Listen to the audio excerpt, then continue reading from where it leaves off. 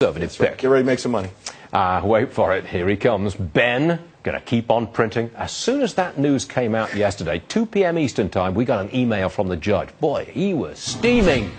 He's here. Judge Andrew Napolitano. You know, What's wrong? I was in the D.C. Bureau yesterday, and everybody was commenting, and you eventually did as well on Neil Cavuto. I think you really agree with me, but you don't want to admit it for the sake of this conversation, that the market had a remarkable turnaround when Ben Bernanke unexpectedly announced that as a swan song to his friends who like cheap, easy, free printed cash, a.k.a. the Wall Street crowd, he would buy another $85 billion worth of bonds, basically creating that money out of thin air. This will produce a bubble. This is artificial. How is this money going to be paid back?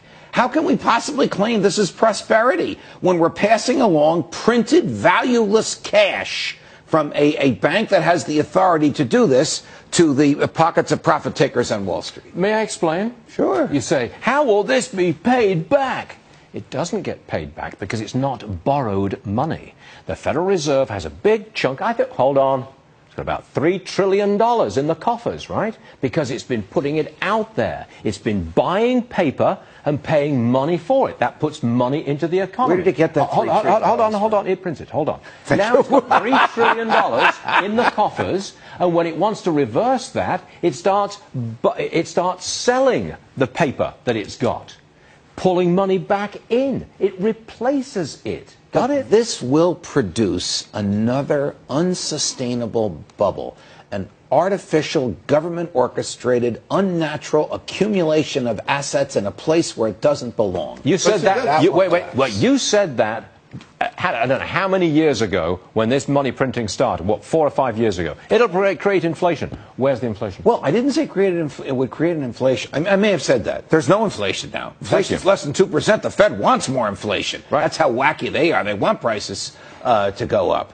But it did create a bubble, and it will create another bubble. Where's the bubble? Which bubble? Well, I created the bubble of 2008 was a housing bubble, not orchestrated by the Fed, but orchestrated by the government manipulation of the market. Lend money to whoever you want, and we'll buy the mortgage. You think take all the profit you want because we'll print the cash. That is unsustainable. Is this a stock market bubble? Identify the bubble. I can't exactly identify the bubble, but I can see something coming when profits are taken on artificial cash. Suppose Janet Yellen stops the printing. What will our friends on Wall Street do? Down, down, down, down, down. I will tell you this. I've done extensive research. And the last 2 times the Fed hiked rates, we pulled back one time 7% and the other time 5%. Then we turned around and we had rallies of 44 months and 70 months.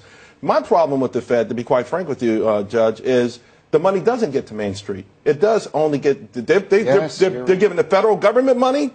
And they're giving the big banks money. And they're giving big banks money. Correct. But people watching this show haven't gotten a crumb out of that money. And yet they are on the hook for any risk that are created by this. They do have they've got a lot out of this. How? Have they got a 401k? Have they got college savings? Have they got an IRA? Have they got a pension fund? The real wages have gone down. down. 401k generated by an announcement on a Thursday afternoon that the Fed is going to print $85 billion more dollars is an artificial increase that cannot last and cannot be sustained because at some point the printing must stop. Agreed? At some point, the printing must stop, and it will be. Otherwise, all the cash we have will be utterly valueless. That's your prediction. Well, it's not my prediction. Yes, it is. It's like saying 2 + 2 equals 4 is your prediction. I think if they keep printing $85 billion every month, eventually what's in our pocket will not be able to buy a loaf of bread. And the irony, of course, is that they want it to be worth less. Yes. They want it to be worth less so that multinational corporations can compete on the global market and that kind of manufacturers can compete. We can't have it both ways. Do you share Bernanke's goal that he wants more inflation?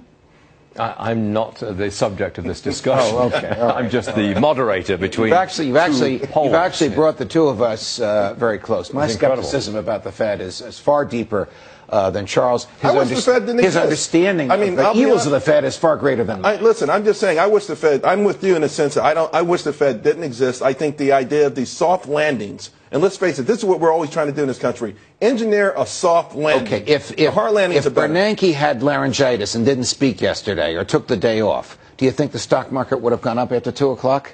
I don't know, but it went up. 300-point reversal because of an announcement that we're going to print fake cash. Yesterday, the Dow was up less than 1%. Today, it's down. I mean, it's at some point. I think, you know what, the Fed, whatever they're trying to do, they failed.